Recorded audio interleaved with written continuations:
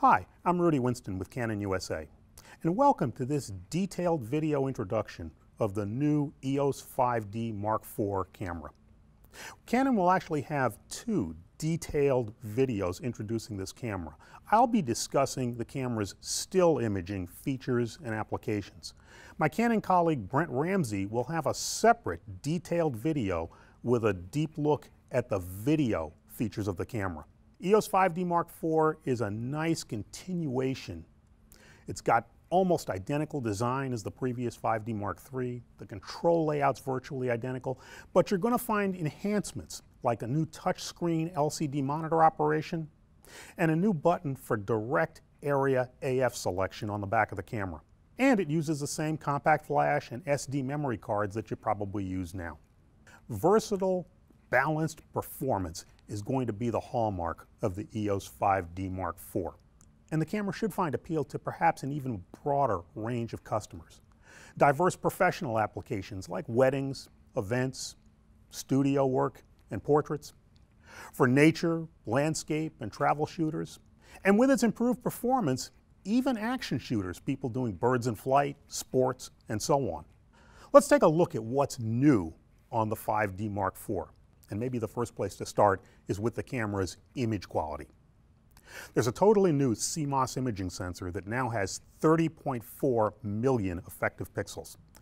This is going to give you more detail in your images.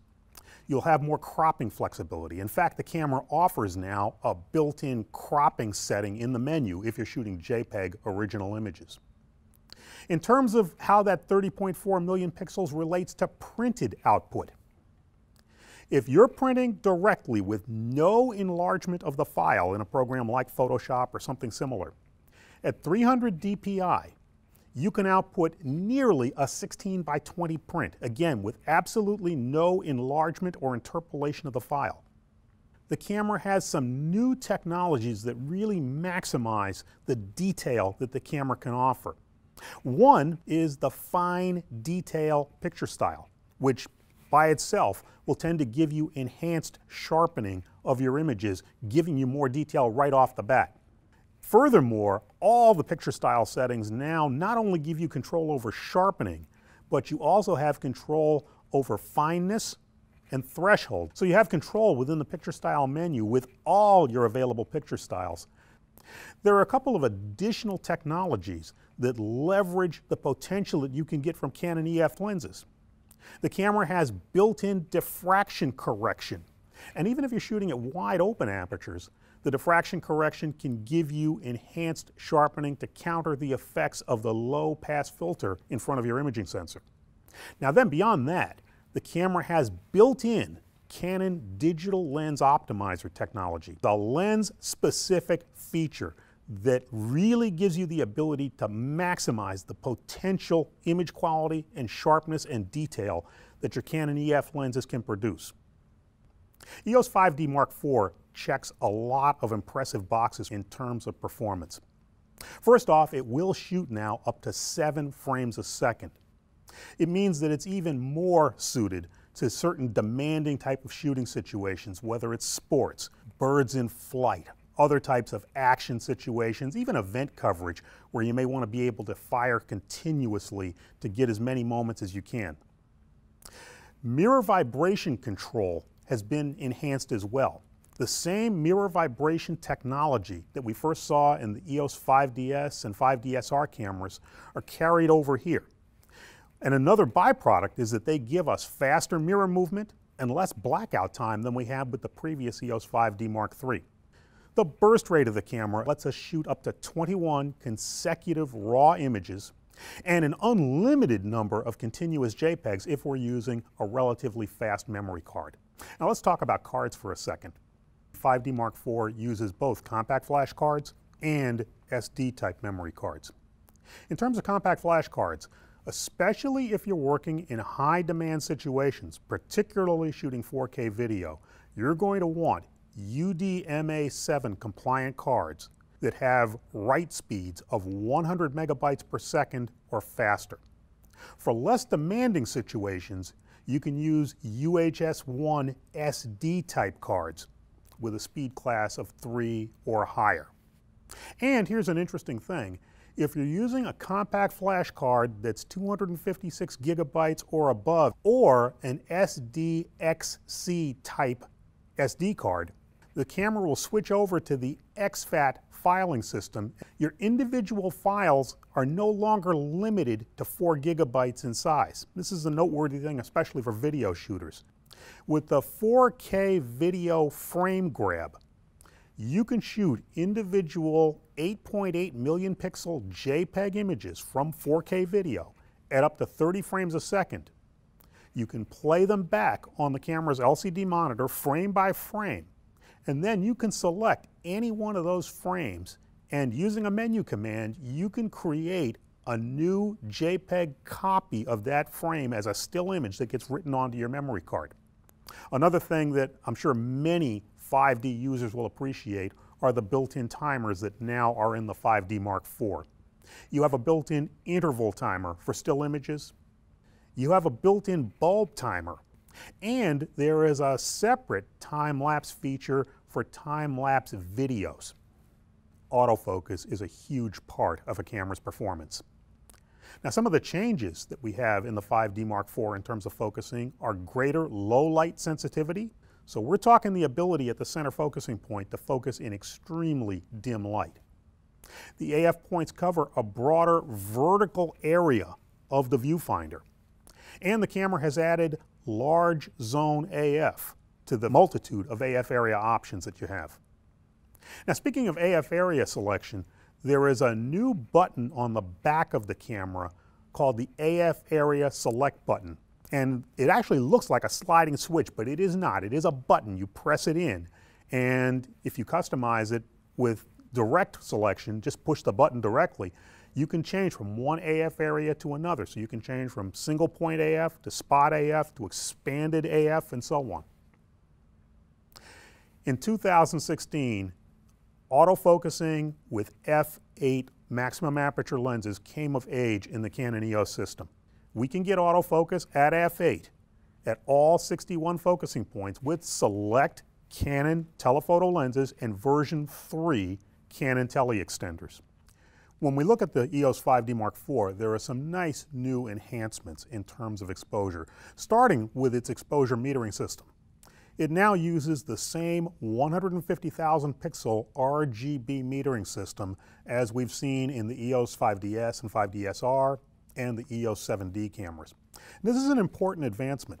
You're going to get improved metering accuracy when you're shooting not only with available light, but ETTL flash as well, because the system is able to read not only brightness, but color information. Automatic ISO is becoming more and more important to working photographers of all types these days. And the auto ISO control in the 5D Mark IV is even more refined than what we've had up to now in previous 5D cameras. You can user define the highest and lowest auto ISO, and more importantly, you can define, when you're working in the aperture priority or program modes, the slowest speed you want the camera to work with before it begins to raise the ISO. Now, before we were limited to a 250th of a second top speed, but you can now select any speed from 1 full second up to an 8,000th of a second as the slowest speed that you want to work with. And there's enhanced auto speed setting as well.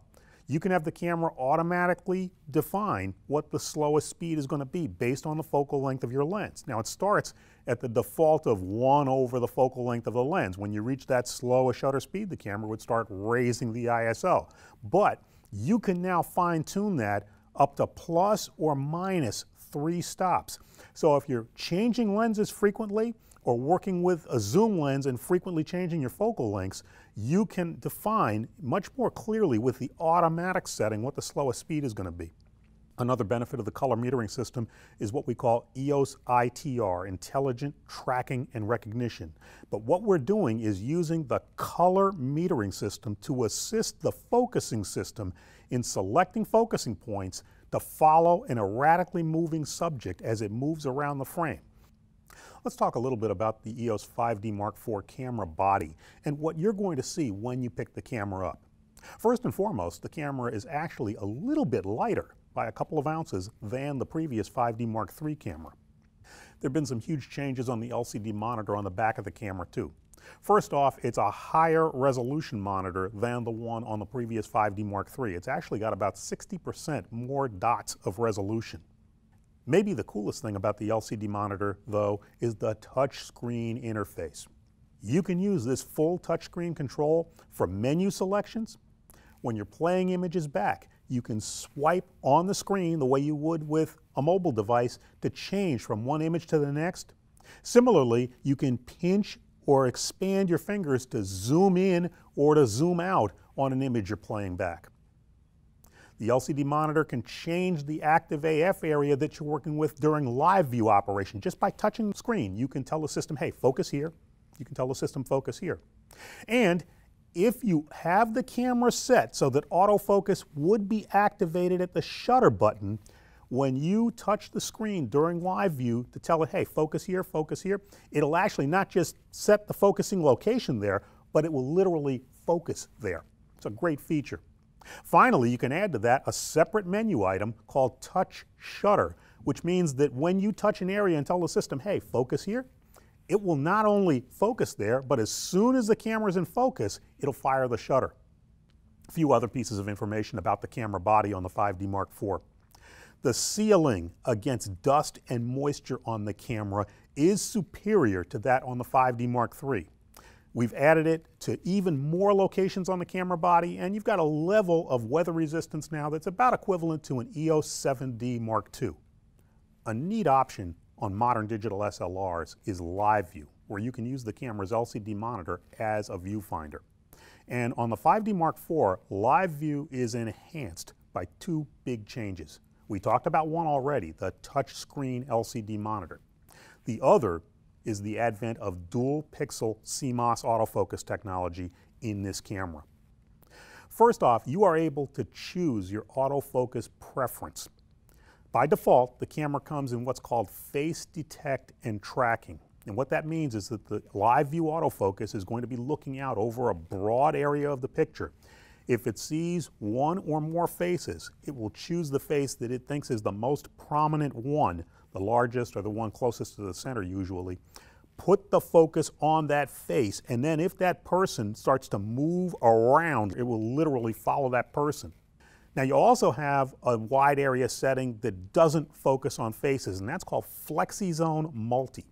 It starts off with a broad area setting where the camera will automatically focus, usually on the nearest subject with detail. But what's cool is, once again, you can go to the touchscreen interface. In FlexiZone Multi, where the system starts in a broad area, you can just touch an area of the screen and tell the system, hey, here's where I want you to focus. And it'll focus using a smaller area. So you can quickly put the focus from the foreground to the background. And this can be done actively as you're shooting. Finally, if you want even more control over the area that's being covered for your focusing, you can switch in the menu to FlexiZone Single. And what this means is that now you're using a single, smaller AF area. You touch the screen to tell the system where to focus. And anytime you want to change that to focus from the background to the foreground or whatever, easy to do. Just tap the screen with your finger and instantly the camera will refocus if the shutter button has been set to be the active place where focusing would begin. Now, separate from that, you have the choice of your focusing being continuous, or you can lock focus on stationary subjects. And ironically, for live view operation, that's going to be done with the same AF or servo controls that you have on top of the camera and the top LCD panel that you'd normally use during viewfinder shooting. And finally, if you're using the servo AF, the continuous autofocus in live view, you can shoot up to 4.3 frames a second maximum with that servo AF engaged. So the camera has the ability to continuously focus upon moving subjects during live view operation. We've taken a critical, in-depth look at some of the new features and capabilities of the EOS 5D Mark IV.